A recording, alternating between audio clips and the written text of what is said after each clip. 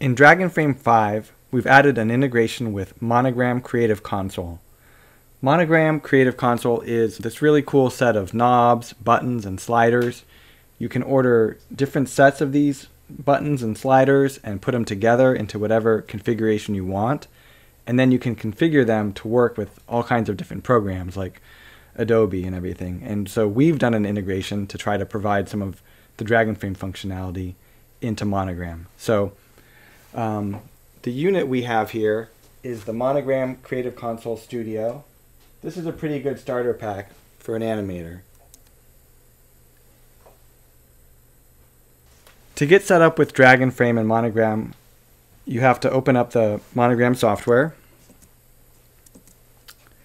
And if you start to search for Dragonframe, you'll find this community provided integration. So we're going to click that. That's actually us.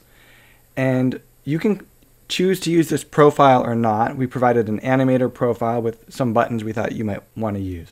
Here we have our default animator setup. We have onion skin, delete, short play, stepping, shooting, auto toggle, and play. And if we go over to Dragonframe, we can use our toggle, or our stepping, to step back and forth, up to live. We can come to live and do the onion skin. We can play.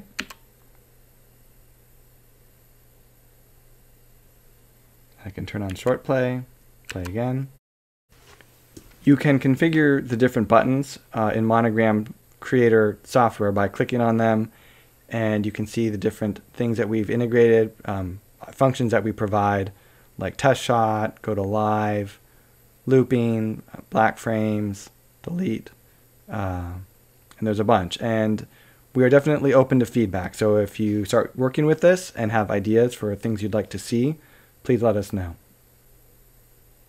You can also set up Monogram in a generic way to press a keyboard key. So if there's something that you have set up in Dragonframe as a keyboard shortcut, you can set up a button to do the same keyboard shortcut. So you go to Customize, Keyboard Mode, and you could enter a key here. And pressing that key on the Monogram console would essentially send the same keystroke as if you were pressing it on the keyboard. So that's another way to integrate with something that we haven't done. Okay, so the first profile we showed you was a setup for an animator, which of course you can customize. But we're going to set up another profile for Dragonframe again, and we're going to make this for audio and not use the profile. Here we're going to create a new profile and set up some buttons for audio and lip sync track reading. So my big button here I'm going to assign to stepping. That'll let us jog through the audio, scrub it. And then to a couple of these smaller dials, I'm going to assign these special ones, audio character, which moves through the different characters you set up, and audio shape, which moves through the shapes you set up. And these have some special functionality here in audio. Okay, with our audio set up, now we're going to scrub through the audio with this big dial.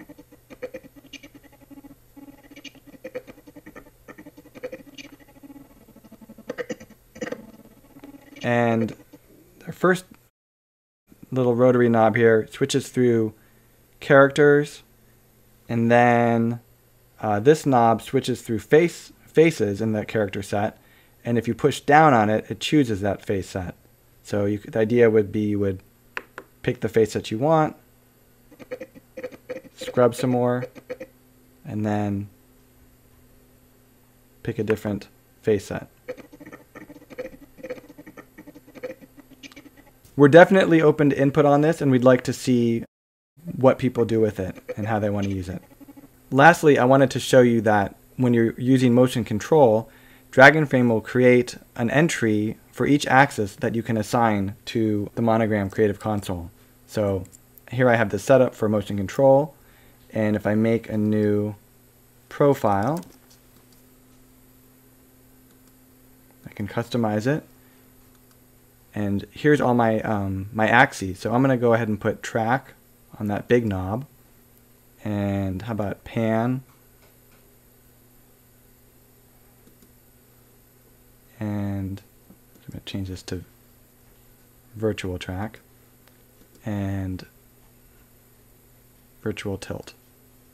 Okay, now I could assign all of these, but I won't. So back in Dragonframe, I can move the motion control system. That's tracking in and out. This will be pan.